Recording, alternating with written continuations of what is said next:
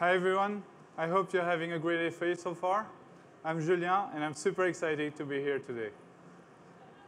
I'd like to talk to you about what is Wit, what does it do, and how you can use it.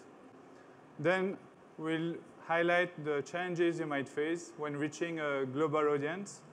And finally, we'll talk about you, the developer community.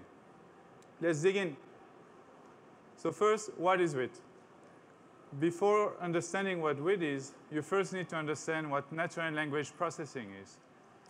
Natural language processing, NLP, or natural language understanding, NLU, is a set of artificial intelligence, AI, techniques that deal with the interactions between humans and machines. In particular, NLP is helpful to extract useful information out of raw inputs, such as speech or text. This is best illustrated with an example.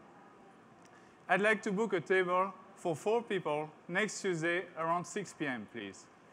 Between you and I, we directly understand the meaning of this sentence. But for a machine, this is a random string of characters like any other. As a developer, you care about getting structured information so that you can properly handle a request like this.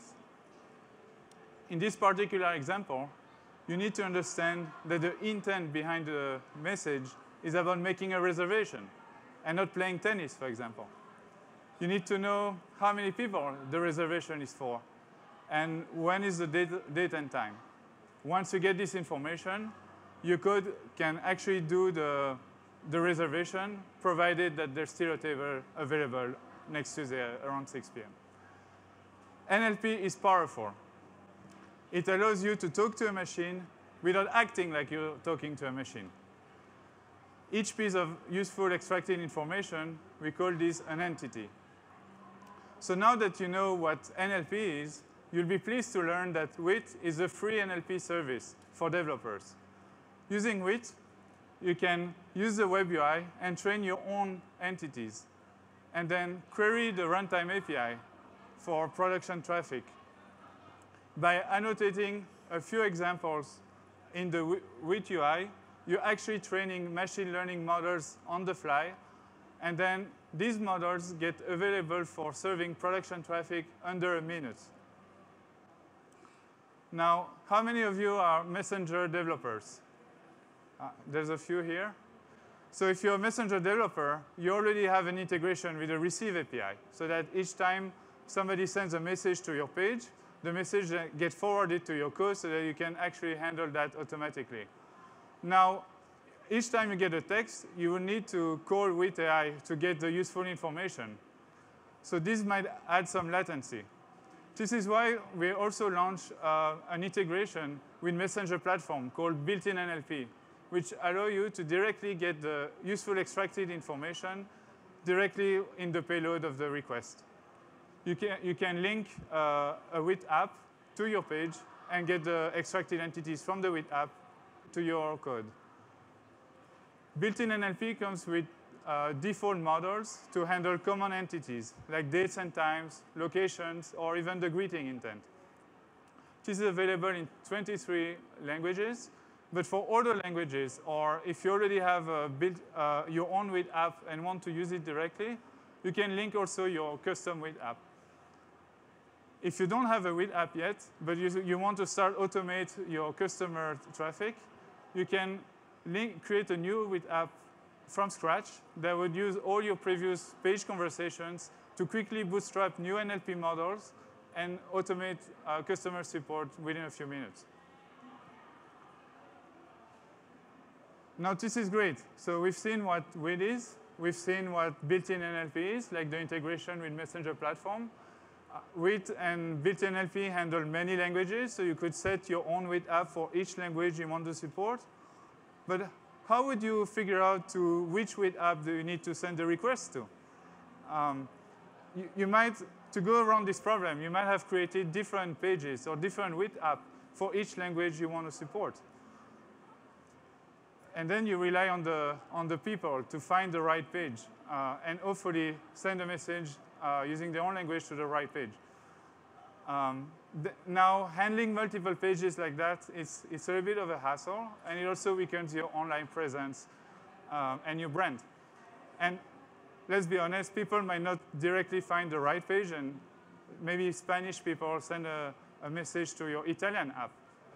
So let's see what would happen if my English restaurant page receives messages in an unexpected language.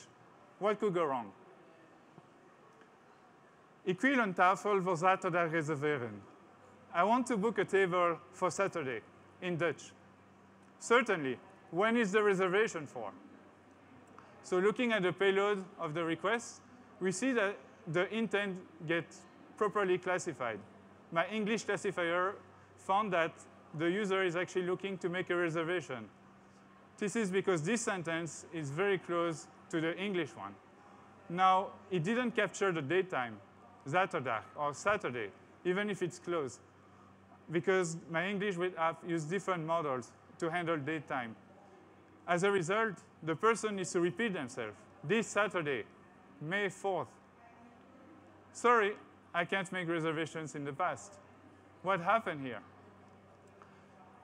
Here, because we're using an English app using the default American US datetime format, which is first the month and then the day, parses May 4th as April 5th. As a result, the bot is trying to be as polite as it can, but it's not helpful. Let's go over a second example. Care sunt opțiunile de livrare pentru mâine dimineața? What are the delivery options for tomorrow morning in Romanian? We open every night from 6 p.m. to 1 a.m. In this case, my English classifier classified that delivery option request as an opening hours request. So my bot is sending the wrong answer. Let's go over a third example. Êtes-vous ouvert demain midi vers 13h? Are you open tomorrow noon around 1 p.m. in French? We do offer delivery. We can certainly accommodate 13 people. What happened? So not only the intent got misclassified, but if we look at the payload of the response, we don't see any date time because my English classifier didn't find demain midi vers 13h as tomorrow noon around 1 p.m. as a date time. Instead, the number entity kicked in and parsed 13 as a number, which I'm actually using to figure out what is the party size for my restaurant reservation.